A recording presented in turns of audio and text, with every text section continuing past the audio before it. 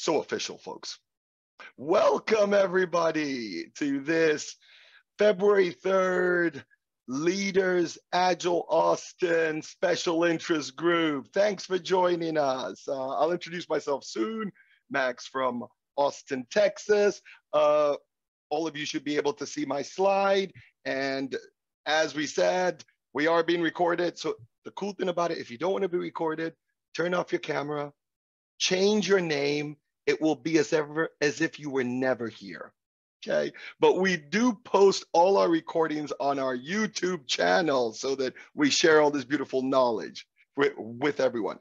Folks, if you're not aware, this Leader Special Interest Group is part of the Agile Austin organization. It's a nonprofit that has been around since 2007, and we connect, we collaborate, we grow all things Agile. And thanks for being out here, folks.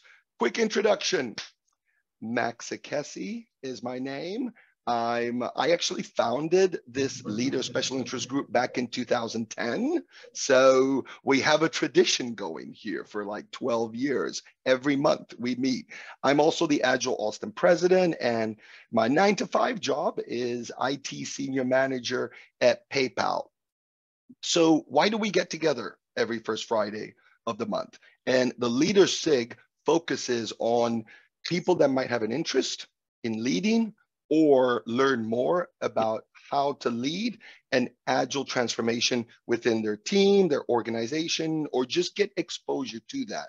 We, as I said, we meet every first Friday of the month. We have speaker, we have topics, and I just want to say that what's interesting about being part of something for a lot of years is that you see a trend. And what I've seen in the Leader Special Interest Group is that when we started in 2010, we were talking about training people on how to do Scrum, training people on stories, how to create good stories, story point estimation in story points. Oh my goodness, how many sessions we did, because there was a lot that was just not known. Fast forward now to a lot more things are mainstream in Agile. A lot more people have learned a lot of things. So we have a lot of topics around other things that are needed for a transformation, like psychological safety, better communication, empowering people, like getting beyond all the frameworks and really having to focus on foundational stuff. And I think it's interesting to see where we've come and where we'll be like in another 5 years when we're talking about leading agile transformations. Right? So exciting. Membership and sponsorship. I mean, everything is on our site, agileaustin.org. We have a phenomenal site now. It wasn't always the case, but all information you want is there. And shout out to our sponsors, okay? You know, our sponsors do stuff for us. I'm gonna put some of their info in the chat. If anybody's ever interested, our Platinum sponsors has an awesome tool on doing retrospectives. And then the Silver sponsors, there's Erin, who's been part of Agile Austin for a long time. She does add the Meliora coaching. And then we have WellSky, like online health company that's been a sponsor for a while, and 321 Gang that do a lot of safe agile transformations and stuff. So please, you know what, if there's anything you want to do in that space, check our sponsors out.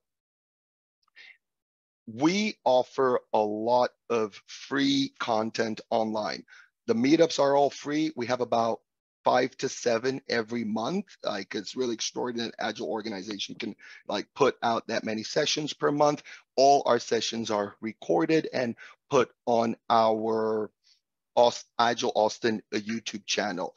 I would say that the best thing, as I'm putting in the chat now, if people are interested to hear about these sessions in the future, just join our group on Meetup, or even go subscribe to the YouTube channel. Okay, all our content is there for the last 3-4 years, and you know, hundreds of sessions are there, and we will be posting this session there too. Not to spend too much time on the board and everything. Awesome to work with the folks on the board. I would say just board@agileaustin.org. If anybody wants to email us and tell us how great we are, just to share that, please do, okay? But it's just awesome to be an organization that has a vision, a purpose, a board folks there to support us. And we're always looking for people that might be interested to volunteer. We have a few opportunities out there. I just put the link in the chat. Again, I'm just putting stuff out there in the chat, so it'll be there in the recording, and folks are like aware of it. Today, we're gonna have a guided discussion with Josh. We'll talk about that like in a minute and get started. But I also want to do a shout out for March 3rd. We have Don Dawson, who does not come from the Agile community per se, much more of a coaching background and change, transformational coaching, because what we've discovered that when you're trying to lead any kind of Agile transformation, you have to sometimes, I'm being cheeky about it, you have to sometimes change the way you approach things, you know, from a waterfall traditional to maybe a more of like an iterative approach. And as easy as it is to say that in one phrase, that is a really big change for a lot of people. So she like dives into like some of the subconscious change and other ways that can really help individuals and teams change and transform. Because as much as we want to train and get folks on board, people have to change the approach, the way they see things, the way they work. And that is a big ask. That is a really big ask for a lot of people. And with that, I'm just gonna drop that meetup that is already posted for March. Okay. And as I say, thanks for coming. We're going to transition over to our session today. It wouldn't be all that much of a session if people did not show up. So thanks for coming out. Josh and I could still have a good time by ourselves, but you know, nice to share it sometimes, right? Oh boy, oh boy. So let me go into presentation mode. All of you can see this. So it's exciting. So sometimes we have a speaker and do more of a traditional approach of a speaker, having to share things like what Dawn is going to do in March. And sometimes we mix it up a bit and we change it. So I'm really happy to have Josh here, who's going to introduce himself soon. And we're going to have a guided discussion around the path from customer needs to delivering value. Of course, this topic could be days of speaking, okay? From customer needs to delivering value. Hey, there's everything we could cover here. But Josh and I are gonna cover like 2 or 3 points and really deep dive on that. And if people wanna like, you know, make comments on the chat, raise their hands, chime in, let's make it as interactive as possible, okay? But mainly we're gonna stick to these 2, 3 topics, okay? So before we even get into that, let's do a poll. Let's do a poll. This means that people get ready to actually click on something for once, okay? Just that is the amount of interaction that is needed. And this is a poll around your Agile experience, because sometimes it's interesting to know. I mean, some people have just heard about Agile, but really haven't done it. They've worked on Agile teams before, even for just a few months or a year. And then you get like years of experience, right? And then some people can actually teach it, right? So it's just good to get a feel about where people are at. So yes, we have 24 of 32 people that have responded. Keep on responding. We'll give it a few more seconds. Thank you, thank you. 84% of people have responded. We're stopping in 3, 2, 1, boom. And I share the results. Woo. So look at that. So we have a lot more people that have a lot of experience. So great. People can chime in with stuff that they've learned, with stuff that they've trained and stuff. And that is like the 56%. And then in the middle, we've got a good chunk that have been at it for a few years and everything. So this kind of gives Josh and I an idea of where people are at. Okay. Cool, cool. So let's get straight into it. And Josh, please introduce yourself. Who are you, Josh? Yeah, first, I just want to say, Max, that was awesome. Doing not only the intro, but managing the chat and getting things in there in the slide. And there's a lot of things that happen with that. So bravo on the facilitation, doing both on the stage and the background work at the same time. So that takes skill. I try my best. Thank you, Josh. So, and thanks for inviting me. So I'm Josh Fryer. I'm a just starting on the left-hand side, I speak French and I speak Portuguese. I've spent some time in the military as well. And both my military experience and my experience with the Boy Scouts of America, now Scouts BSA, is where I really got my first tastes of agility without knowing that agility was a thing. Right. It wasn't until later when I started working at Circe Dynix that I became a Scrum Master and really found that there was names to a lot of the things that I'd experienced previously. And I dove into it. So I've been at a couple different places. Circe Dynix is a small company in Utah that works with libraries. So that was very rewarding, helping support public libraries and learning more about the fascinating services that they provide to communities. So there's, all I can say is support your library, right? Even if it's just simple things like having a library card, that's how they get funding. So if you don't want to see libraries disappear, just have a library card. That helps. Getting into spent a fair bit of time out at USAA. While I was there, I started my own side gig called Foundations First Coaching, where I do a lot of Gallup-centered Clifton Strengths coaching. And then I've recently moved over to Target and I'm working as a product coach there.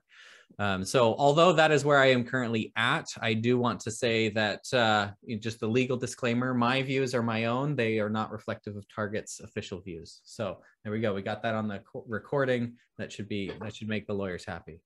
So thanks, Max. Absolutely. So we got all the legal stuff out of the way and everything. Now, have you done, Josh? Yep, I'm I good did not know. You see, this is what I love about connecting with people outside of work and having to learn just from the few times we meet at a conference. I didn't know you spoke French and Portuguese. You multilingual. I speak Italian fluently as my first language, and I thought I was way special for that. I'm special, just not as special as you when it comes to languages. Let's set that expectation correctly. Max Ekesi, let's be quick about it. And I just want to say, I like to put down the companies that I've been at because it just shows that everything I've done is so enterprise wide. Like I've just worked with large enterprises. I've never worked with a company that has fewer than 10,000 people or something like that, and sometimes just in the IT organization is 10,000. So all my experience comes from large enterprises. I wouldn't know what to do in a startup with only 20 people. Maybe I might love it. Maybe I might be like, this is insane. But I like to call out 2007, right? Because in my whole journey from Dell to GM to Whole Foods / Amazon and now at PayPal, it was in 2007 that I started doing Agile as a Scrum Master, and light bulbs just went off when certain things that I was able to do that I wasn't able to do before happened. And I'll speak a bit about that. It was 2007. So I've been on this journey for a long time. Oh my goodness. Yes, I'm getting older, wiser. I meant wiser. Yes, exactly. As you see, I'm in Austin, Texas. I've been in Austin since 2001, and I speak at a lot of conferences, meetups, everything. I just love to get involved out there with folks and just do the Agile Austin stuff. I love it. Yes. So our first question and topic for today, okay, is how many people between developer and customer, like between the people that do the work and the customer that gets an actual value from the work you do? And I just wanted to start off that I put this screenshot, this image specifically because, Josh, sometimes there are so many barriers or the journey is in such a way that you can't even see the customer. You can't even see who the customer is. So this is what this is. There's just a lot of barriers. Someone is coding, someone is testing, someone is doing technical writing, whatever it is. And that customer or whatever the need is not even anywhere in view, right? Talk to us, Josh, about where this has happened, your experiences. I think it's really nice to hear from people's experiences that when we talk about in Agile, the most important thing is adding value to a customer and end user. Well, let's start with that, how that can be challenging, right? Because of that scenario. Yeah. So I think through a lot here with, it's not just about the product owner understanding their customer, right? Like, yes, they're maybe the voice of the customer, but again, that's already one layer of abstraction, right? So I mentioned that I speak multiple languages, was in the military. And one of the things that was interesting, I had the opportunity to go to a humanitarian mission in Africa. And we were doing some medical work, and I was there as an interpreter. And there was a local tribal dialect that got translated into, so it's called Berber, translated into Arabic, Arabic into French, and then my job was to translate it from French into English, right? So then the doctor could understand what the problem was. Then the doctor would give me, ask me a question, and I go from English into French, right? And it goes back through. So if anybody's ever played telephone before, we know that things get lost in translation. Now try playing telephone with 4 different languages, right? And it becomes comical, but also like sad and frustrating. And there's so much friction in that. And I think it's really, we see that in the business space too, right? Our developers can be very technical. Our customers aren't always very technical. And how many hops do we have to go through before our developers are able to start understanding the customer? How many layers of filtration and interpretation are happening before they get there? And Josh, I mean, like, if I just may chime in, I was speaking with someone who was doing work in the IT space back in the 80s. Okay, so I've been around for quite a bit, but not that long, right? But what was interesting is that individual shared with me something in which I really felt we have gone backwards in regards to, they said when they were a developer coding in like very rudimentary programming languages and everything and all that, but they were in the same office right by the salespeople, right by the people that they were coding the software for. So they could just be asking questions and all of that. And they said, and now I've got portfolio IT road mapping. I've got all these business analysts and product people. And he's not like angry about it, but he's just saying, before I would just speak to the person that I was doing the software for, because that was just like, IT was an up and coming thing, not big investment, just have those developers and then work with them to build the software. It was direct. And he said that was, now there's just, as IT has become a bigger thing, the investment in technology and larger organizations, there are just more layers in between, right? That happen. And that is something that we've, some things we progress and some things we move back, right? And I just wanted to make sure to have people included. Some people have made comments here. Jeff Grid said the whole group of BAs. Oh, sorry, you want to comment on a comment or what, Josh? Yeah, I saw Ratika's comment there about barriers in large organizations, right? And how they're more reachable in startups. And I agree, right? I agree. It's easier in a startup. When I was at Circe Dynix, it's a company of about 300 to 500 employees, right? We worked with libraries, and guess what? Our software engineers would go work in the library. They would volunteer in the library so that they were, they're sitting there using the software to complete a job. And they're like, this sucks. Like, yeah, that's why they want a multi-select option, right? I want to select all. Well, how come we don't have select all? Well, because there's only 5 things. In your test database, we've got 1.5 million records in ours, right? Like, it's not that hard, but I didn't know that this was your problem. Right. I didn't know that this is what you're trying to solve. Like, we're like putting all this awesome functionality out, and you actually just needed this, right? Like, to do your work better. But getting to that comment of it, they're more reachable in startups. But then as leaders, what is our role in making them more reachable in the larger organizations, right? And I saw an organization do a really good job with this. It's Frost Bank here in San Antonio. Their headquarters are here, and they ran a hackathon. And the hackathon was not just like a 2-day event. right? Their hackathon took almost a quarter.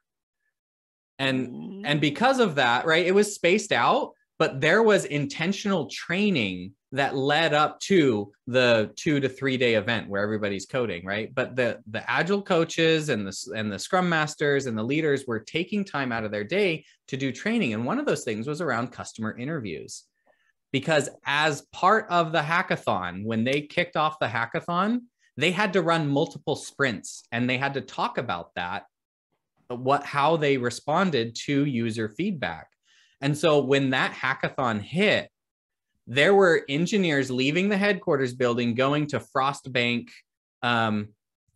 branches. And they're talking with people as they're coming in and out. They're like flagging people down as they leave the drive-through ATM. They're like, hey. You know, people are like, am I getting robbed? You know, like, so they had to figure out some of that stuff too. But yeah, they went out to the shopping mall. Like, hey, if you were to look at this mobile banking app, how would you do this? You know, and they were doing things. They had, diagrams on paper, click the button, now next screen. And they learned things and they had to come back and then iterate on what they learned.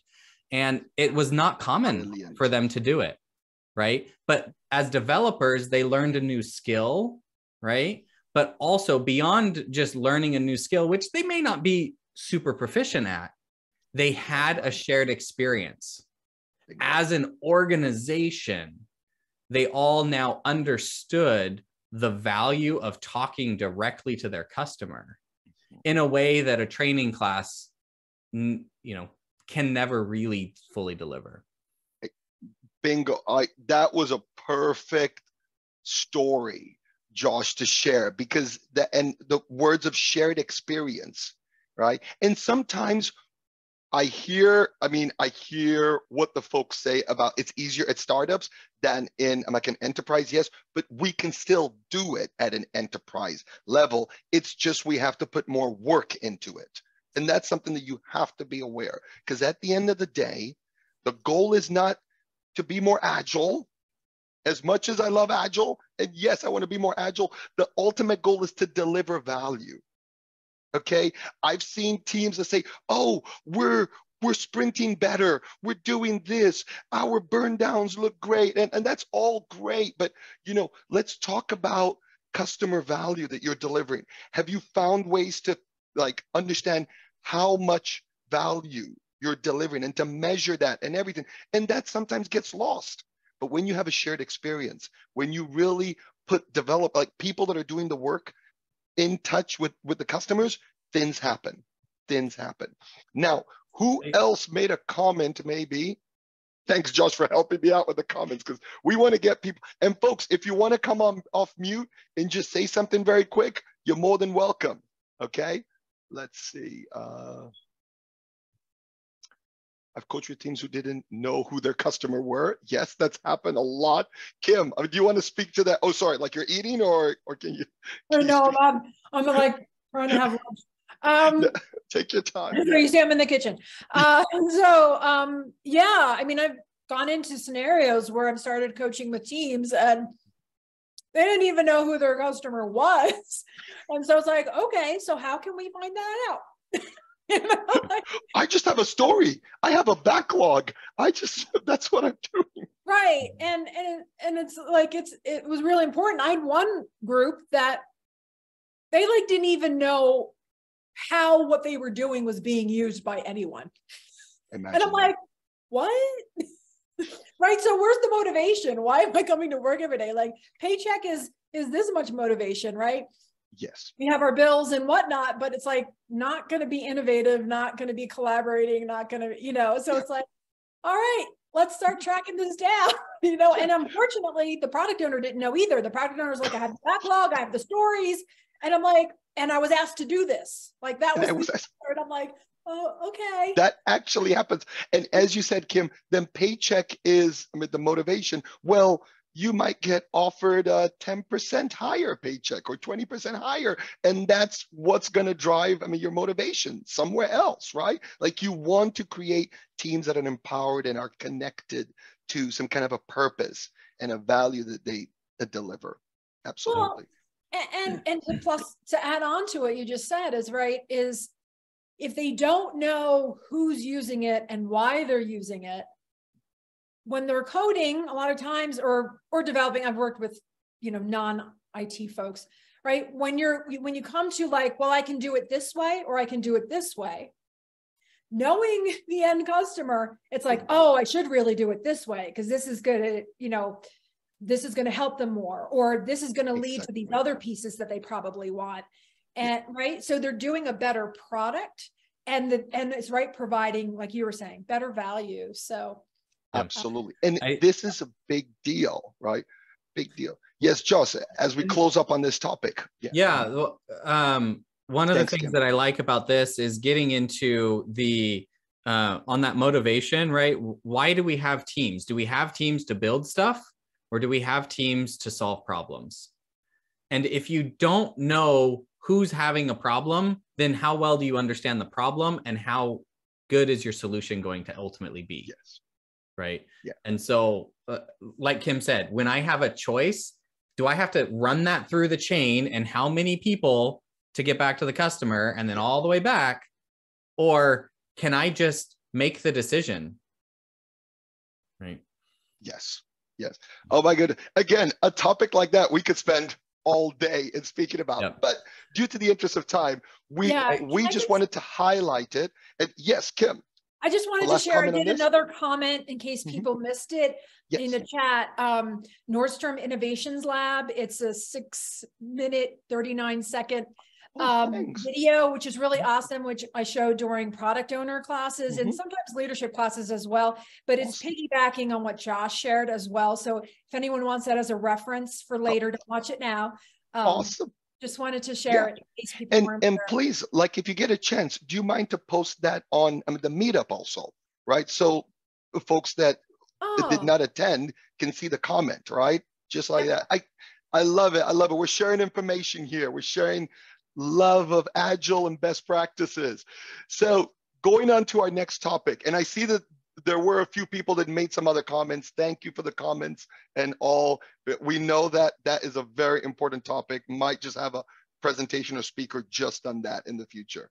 But coming up here to time to feedback. When Josh said TTF, it didn't even click to me. I'm like, oh, just another acronym. Oh, wait, hold on. What is it? I got to act as if I know this. I've been doing Agile for 15 years. I got to know that, but time to feedback. And it's funny that you brought this up, because this is one of the most important things to me when I think of Agile. The best value that I've seen, that I've gotten in teams that I work with get from Agile, it's not delivering things faster, because you do it in increments, so you get the perception that people are delivering working software faster.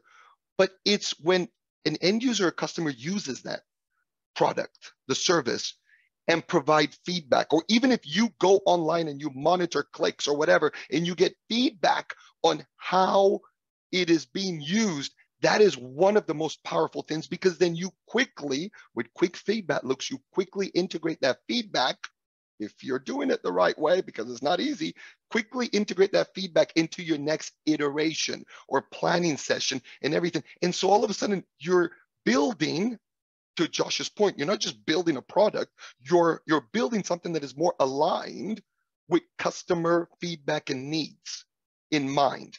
And so you actually could waste so much time building stuff that is not used. I've got so many stories in regards to that, but when you actually build based on feedback, something happens. Something happens. It's used more. You practice that skill set of not just even waiting for the feedback, but with the gazillion monitoring tools we have on sites, if you're deploying some kind of a customer-facing site, you don't have to wait for feedback.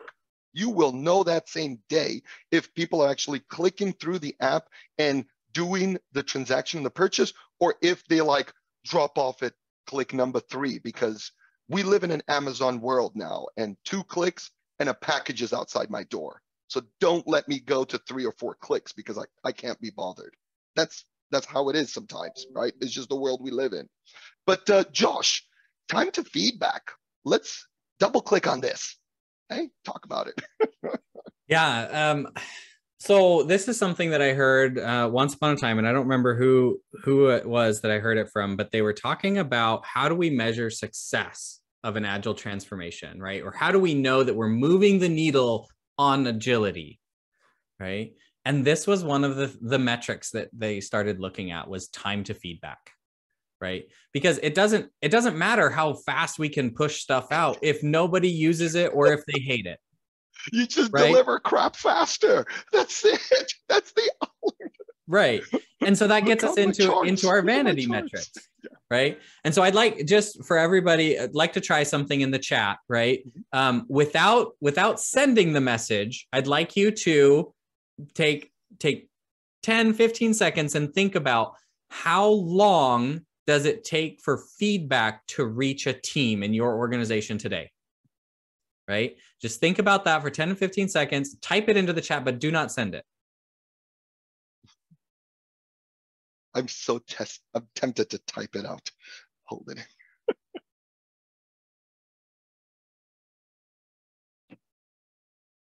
All right, so now in about 3 seconds, I'm gonna have you all send at the same time. So ready, 3, 2, 1, send what you've got in the chat. All right, I see weeks, months, days, right? Easy, too long. 6 months. Right? Yeah. I love it. All right. Yeah. All right. So if we think about this, right, from an agility perspective, right, some of this time to feedback is directly, may be directly related to how many people are between the customer and the developers, right? But some of it might also be, we're not even looking for feedback. So don't pretend that it's just one thing, right? It's, yeah, we can go check all of the clicks, right? But are we? I mean, imagine the value. What's the motivation? Yeah. Imagine the value that an organization or a team would reap if they release 3 days before the end of the sprint. They track the usage for 2.5 days. Wow. And in the sprint review meeting with their stakeholders, they say, we released this thing, and here's the early responses from our customers. Yeah. Now, do we want to, this is how we think it's going, right? Great if we've had an interview or not, but at least you've got some level of usage feedback, right? Do we want to keep investing in this? Do we want to pivot? Do we want to put this on hold and we're not going to work on it at all next sprint because we want to do more customer interviews? We're going to start working on something else while we refine what it is we're doing with this feature set, right? All of a sudden now our review meeting is no longer a presentation and this is done and thanks, this this meeting could have been an email, just mail me the deck, right? It's now a collaborative working session. And not only have we received feedback, but we're making decisions based on that feedback. We're implementing feedback, right? And that's true agility, right? So. And that's a mindset. To me, I really think that's a mindset shift. The mindset shift for it's not enough. And I know it's hard for a lot of people to hear this. It's not enough to just deliver, right? But that's our whole goal. Deliver, get done with the sprint. And yes, that's a big part of it, but it's not we've got to understand, is what we're delivering adding value? And this is just part of the whole conversation, capturing the feedback, seeing about it. And teams can proactively do stuff themselves if they're customer facing and have all those tools in place. But Josh, do you know what I did? What I helped spearhead? It was back at Whole Foods. So it was about 3 years back or something like that. And it was awesome. It was the fact that when these large programs get deployed, sometimes they just get deployed, they're on the site, and there's all these thank you emails and congratulate emails, and everybody replies to them, great job, great job, great job. And then that's it. We go on to something else, right? And it's just you just get this feeling that people are just doing all this work and it just goes into a black hole, right? And whatever.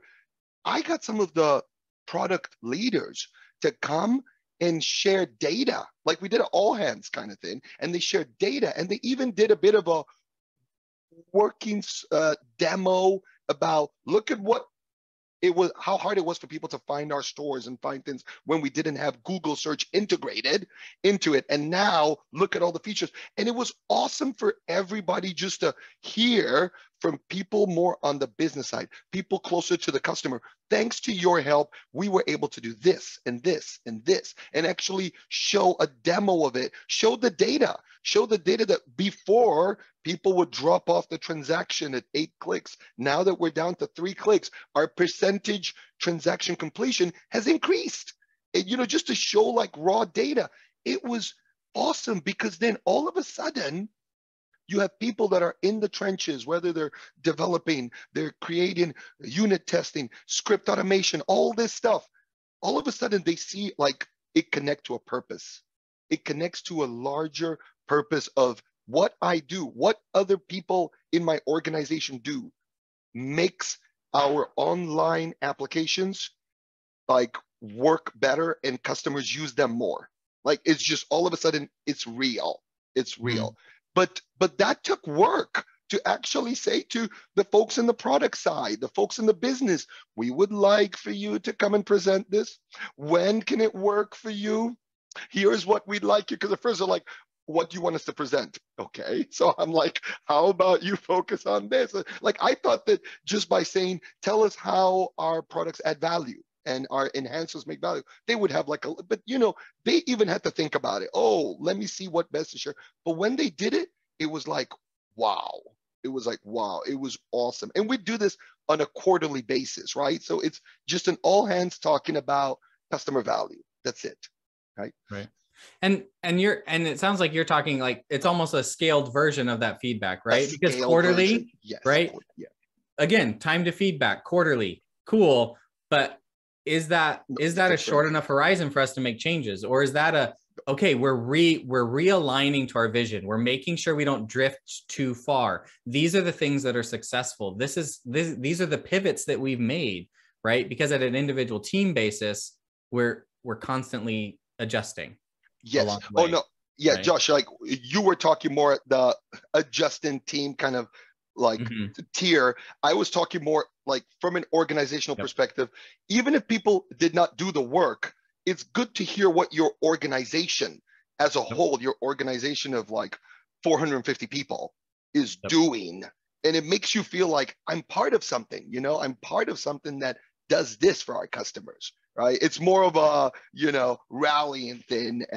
But still it's a feedback from people that you deliver stuff for. Right. Well, and you find that belonging in the larger system, right? Bingo. This is how my piece integrates in.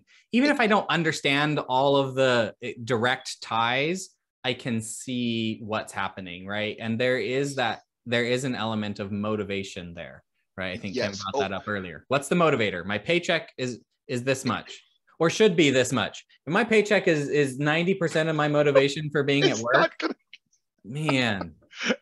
And Josh, we have both worked with people that was the motivation, paycheck. And I'm telling you, it's like, oh my goodness, is this person ever going to think outside the box? Oh my goodness, is this person ever going to be more collaborative about this hackathon we're doing? Oh my, like it's just tough. It's tough because those people will just do what they have to do and that's it. Well, and you have to think outside the box. You have to leverage all this AI automation that is coming at us and see what can I do to do more with like the same amount of time that I had. And you could probably do 10x if you have the motivation to really think. If you don't, AI might someone else that is using AI might take your job, right? Or you know, might disrupt you, and that's it. We don't. Well, and when we think about that motivation, and I see Kim's hand, so I want to give her a chance too. But like as we get into that motivation aspect, and I know this is a leadership group, right? What is the leader's role in making sure that you know, are they only 10% motivated by what the org does because they don't really understand what the org does, right? And how much of that is on them, and how much of that is on the leaders? Right. And so, Max, to your point, right, that large town hall where we're getting everybody together and we're saying this is the impact we're having. Right. And maybe that 10% motivation increases to 12 or 15%. Right. And then next time, like their thing is what's highlighted. And now it goes from 15 to 25. Right. Like we as leaders can make a difference in that. Not saying we're reducing their pay. We're just reducing how much the pay is motivating them. Bingo. because now they're engaged in their work. Right. Yes. Engagement key. Yeah. Kim, yes, please switch to you. I saw you put stuff in the chat. Yeah, I'm not actually even talking about that, but you know, motivation, I'm thinking of, right, Dan Pink's Drive, and there's a great 10-minute video, which is also great to show to leaders and other people, right? So just in case people aren't aware of that, is that, right? He's like, take money out of the equation, because, right, all the people who will go volunteer on weekends, all the people who, like coders that are keeping Linux alive and all of that, right?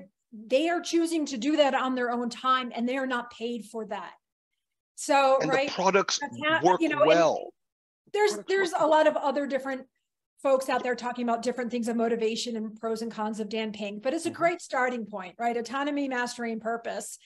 And the money should not be in the equation anymore. Pay them what they're worth.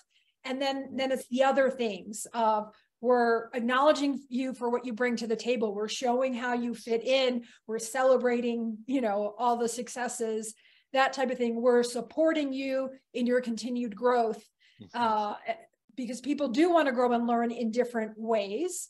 Yes. So definitely wanting to make sure that gets added in, because really, you know, some of Dan Pink's stuff shows, right, that besides jobs where you actually have to use kind of your frontal cortex.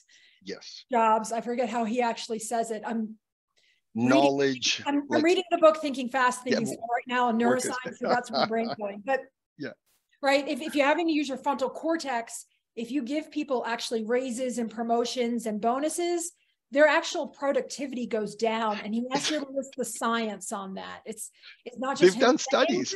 Yeah. Right, exactly. So there's science, and I'm a former electrical engineer. I like the data, you know, and he's not just speaking out of his butt, but right. So it's the what is going to motivate you? Is it motivating you to, we did a great job, and now, you know, like when I had colleagues at Rally Software before it was all the things it is today, right? 8 hours a month, they were allowed to volunteer at the place of their choice, and they were paid for that workday. Yeah, because they understood that this actually helps them. Yes. On the other time that they're at work, have that extra oomph, and now that extra engagement from us that are trying to always lead agile transformations or trying to learn better how to lead the agile transformation, that extra engagement, empowerment makes a difference. It makes a difference. It can really be a game changer, right?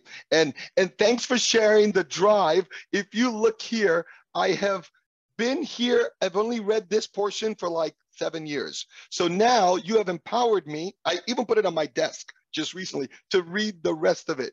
He goes into a lot of statistics. It gets really deep and everything, but I love it, like how to intrinsically motivate people. This is part of agile transformation also. And he has a great 10-minute video that they've put graphics with. I forget the term. So it's really easy to watch and listen to. It's very engaging, and especially with leaders who don't have a lot of time, it's great to have it queued up on your laptop, go into their office for your meeting with them, coaching with them, and go just fire it up. Just watch it, and then you can like discuss, right? Because it's quick, 10 minutes, even if you only have 15 minutes with them. Yeah.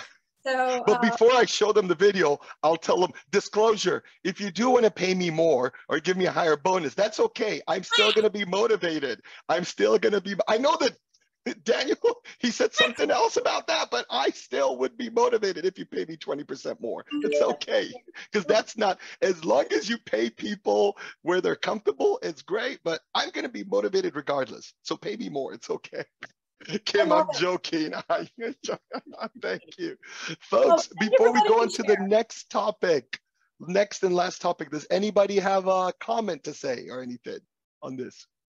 Oh, I see Said is mentioning relatedness as another good motivator, and it just makes me think of the SCARF model, right? By David Rock. So I'll just So that has to do with feedback and motivations, neurological responses a little bit in there too. So maybe anyway, if you could put that in either the meetup comments, like some of the info, I think it's good to share that stuff afterwards. Folks, this is always good. Third and last topic that we'll have time to discuss. I've never heard about the SCARF model. I really want to double click on that. As we say a lot. And that's the great thing about these sessions. You leave with learning one thing, even if that value, with learning one thing new. Prioritization, again, another topic that when Josh and I started to talk, it was like, not only is it like, very important, it's something that presently now at PayPal, we are really trying to emphasize with our project management office, our product organization, a lot of people that are really involved in the roadmap portfolio planning, right? When you have a lot of big enterprises that plan, I actually copied and pasted something from one of our PowerPoint slides because there's all this annual roadmap planning, and it's great to have a North Star. It's great to say, as an organization, for the next 2-3 years, we are going to enhance our checkout like the process, streamline it, because checkout to PayPal is like search to Google and blah. And so you have and then you have all these initiatives on the checkout, like fewer clicks for people to check out on the platform, blah, blah, blah. But then that's great. But then you have to prioritize the initiatives because people can't do everything at once. And so then we try to break things down into our quarters, and we use Jira. So the epics, we're trying to identify high priority epics for each quarter so that we, at least teams can know, even if they work in a very sprint by sprint, I'm like an incremental approach, I'm like an iterative approach, know that this is what you're doing for the next few months can help people focus. Because if you don't get people to focus on work, it is incredible, Josh, how non-critical, busy work just shows up in the backlog. It just shows up. I cannot believe it. Like, there's someone here on the Zoom, Brian Tweet. He works at PayPal also. He's an agile coach on my team. And he'll work with teams and he'll be like, hey, Brian, you can speak to it too. He'll see stories in the backlog and he'll be like, what's this for? What's it just like randomly? And Brian, what answers do you get when you just see random stuff they show backlog that are not linked to priority epics or work that we've committed to the business? What answers do you get? We definitely have some challenges there where we're working through is to try to keep teams really laser focused on what we've committed to and call those out. And a lot of times it's like, well, we need to do this, but yet we don't have the epic created yet. I was like, well, then why do we need to do it? If it's important, we should have the trail created ahead of time, rather than, because what happens is we wind up doing the work, it gets linked to some other epic, we forget to go and relink it and it's to not the correct high epic, priority. and then that work is missed, right? It's lost. And so yeah, it's just about discipline, getting discipline within the teams to really work with the priorities that we set and keeping those priorities and calling it out when we're going to miss that as quickly as possible. Yeah. And it's, I like to say I'm tool agnostic always. However, like when you're working with people that you don't even see, right? Like you're not in the office, you're working from home, it's a virtual world. You need something, you need like your tools to keep you focused on the right work, right? So we're trying to get all the product, PMO, all these people to say, okay, you might have sent out a PowerPoint deck. You might have sent out an Excel spreadsheet, but we have to be laser focused on what we want to. And the only way is you've got to prioritize certain work and say, let's get this done first, right?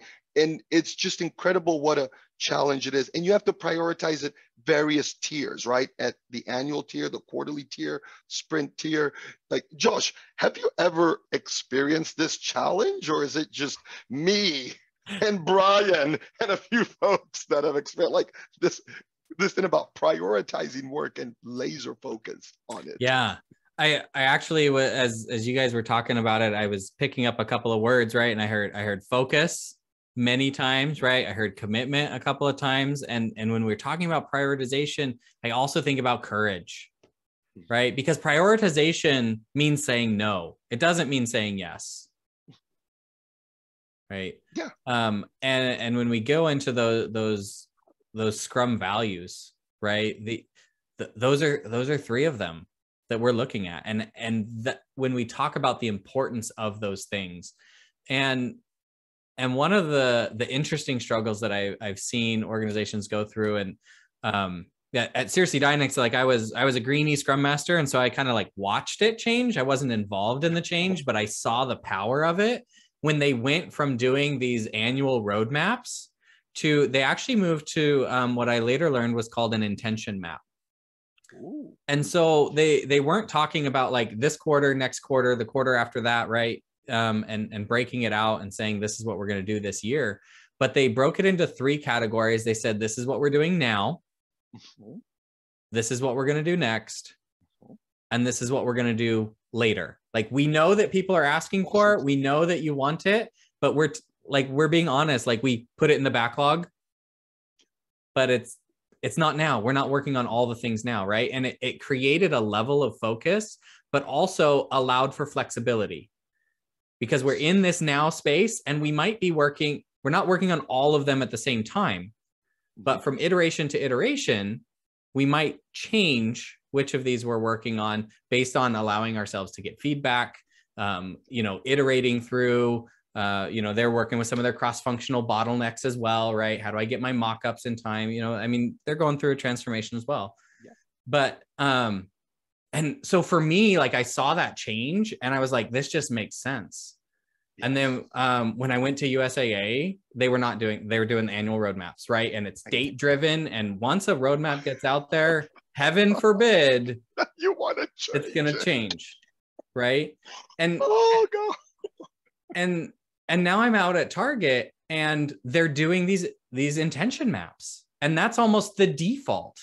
Right. In at least in the tech space. And we're doing more outside of tech now, but they're doing a lot more of these intention maps where it's saying, we know this is important right now. We're creating an intentional focus.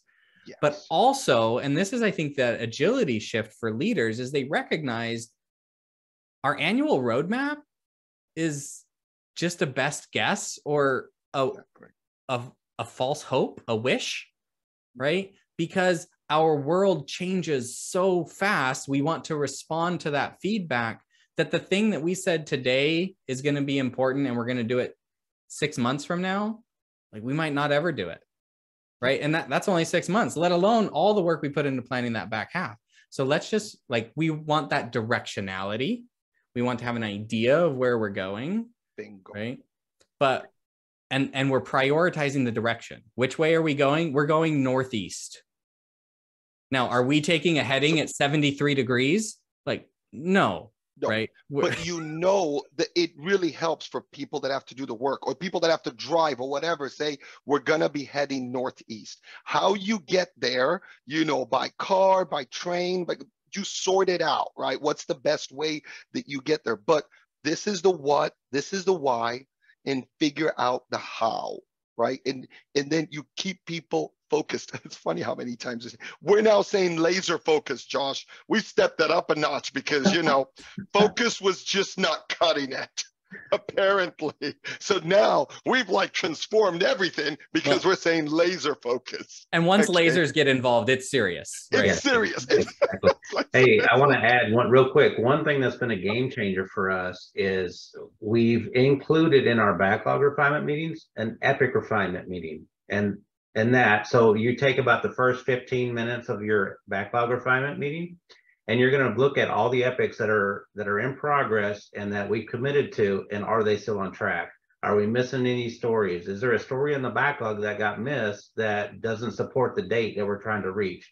So kind of just taking that 15, 20 minute of that meeting should getting those stories into your backlog in your future sprints.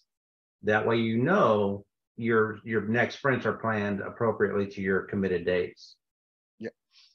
Brian, thanks for sharing that, because that's an actual practice that the Agile coaches brought to the table. It shows the value of the Agile coaches, even by saying, if we do this epic refinement, you brand it, it's very easy to understand.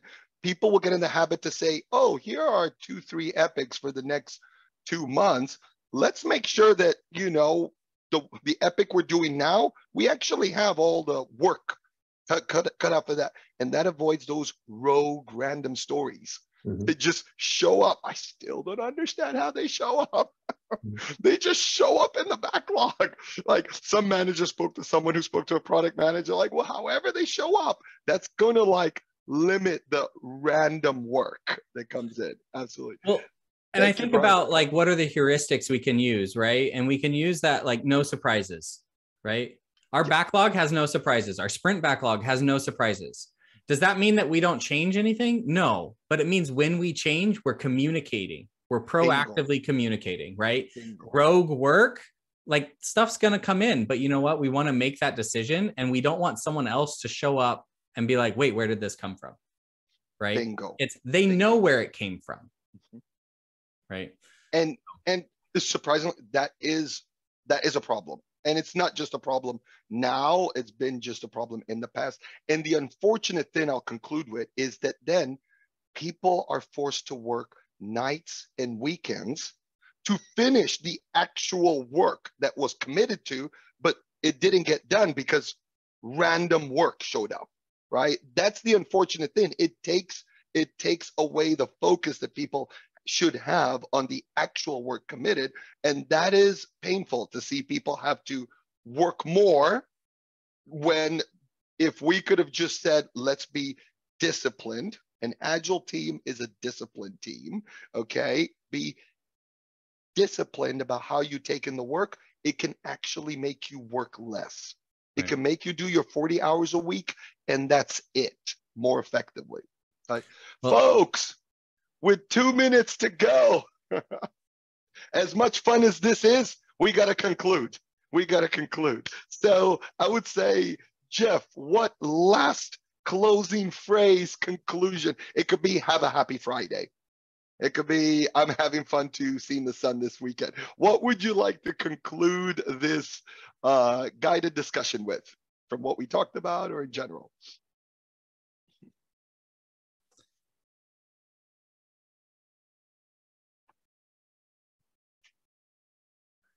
Man, now you stumped me. You stumped me on the last question. How about if I go first? Go for it. Go for it.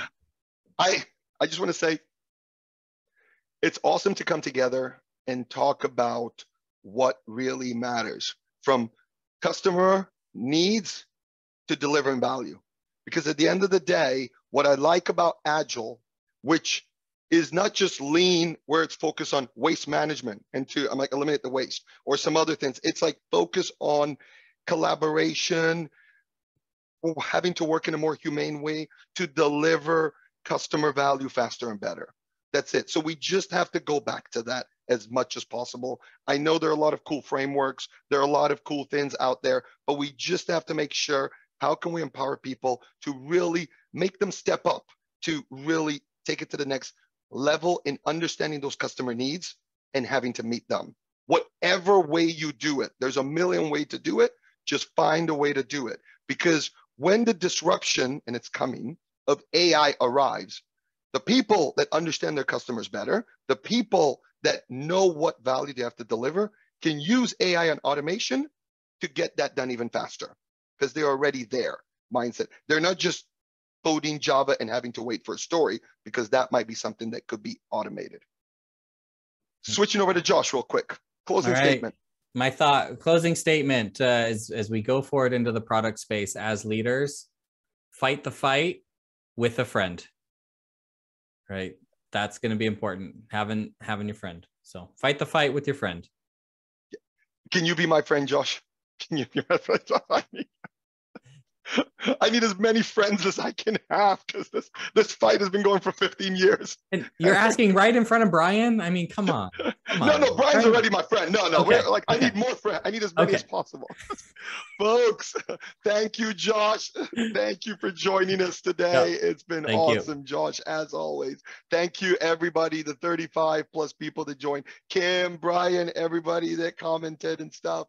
We will be posting the YouTube link in the comments, and Feel free to post more stuff in the comments. And next time we meet is March 3rd. Stay safe, stay agile, my friends. Okay? Thank you. Bye. Bye, folks. Take care.